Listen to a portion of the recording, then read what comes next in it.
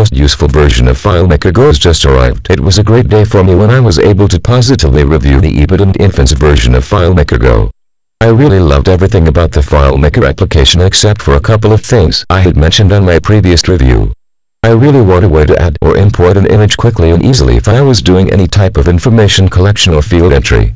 Although you could add images using a connection kit, it would be nice if EBIT could somehow incorporate a camera in the future versions. It would be a great addition for the type of people that are attracted to FileMaker. This really doesn't take a large amount of thought for both the iPod Touch and the iPhone models.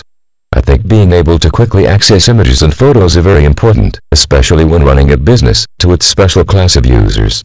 The other thing I would have really liked to see when I wrote my last review, was a way for the users to share their report information with others with FileMaker Go application.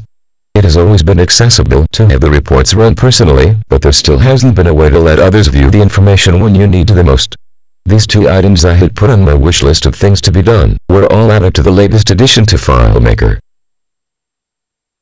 The newest 1.1 version allows you to use an attachment form to get photos out through emails, makes files using PDF formats and send them out through emails, good for reports. You can email a database to someone else and have a copy saved for yourself. People who have to work offline will appreciate this feature. Turn FileMaker Pro to FileMaker Go records easily by using scripts. I was previously impressed with the first version of FileMaker, but it has been made perfect.